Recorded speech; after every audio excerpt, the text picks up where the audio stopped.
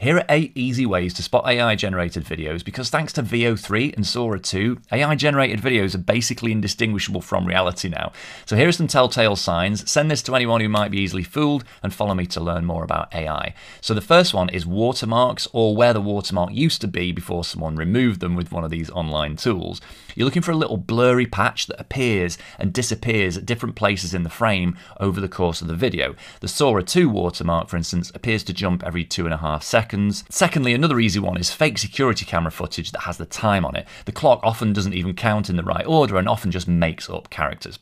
Thirdly, if you pause most AI videos and look frame to frame how the image changes, particularly in darker scenes, and especially ones where there's not much motion, because motion allows the introduction of lots of blur to cover up this stuff, you get this insight into how every frame is a uniquely generated image, and you can see quite obvious changes from frame to frame that you just wouldn't get in a genuine video. Fourth is video resolution, quality. This is part of what masks the syntheticness of these videos. It looks like something that's been shared a million times around the internet, and that's why fake security camera footage is so popular, because we expect them to be low quality, and that nicely covers up some of the issues with the video. But in reality, anything shot with even the most basic smartphone today is really high resolution. It's often 4K, it's very crisp and sharp, and would never look as low resolution as these AI videos.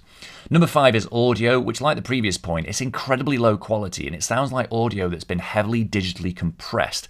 By which I mean, you know, when an image gets really pixelated and you can barely tell what it is? Well, it's like that for audio, and you can even hear those little glitchy pixels, let's say, in the audio if you listen closely. Number 6, again on audio, is the way that people talk in AI videos. The amount of dialogue in these videos is unnaturally crowded. There's a lot of words, a lot of action happening in a very short space of time, and sometimes sounds rushed. And that's usually because the person who generated the video just wants to get as much happening in their clip as possible. Number 7 is physical objects that don't make sense. Now, these don't always show up these days. Everyone's got 5 fingers, everyone's hair's in the right place, because so much of the video that AI has been trained on contains a lot of faces and hands and hair, common objects. But with less common ones like someone's feet, it's more likely to add on an extra toe. And number 8 is the video's metadata. It will tell you if it was AI generated. But you either have to have the original video file, or if you downloaded it from YouTube, Instagram, TikTok, it needs to have been declared by the uploader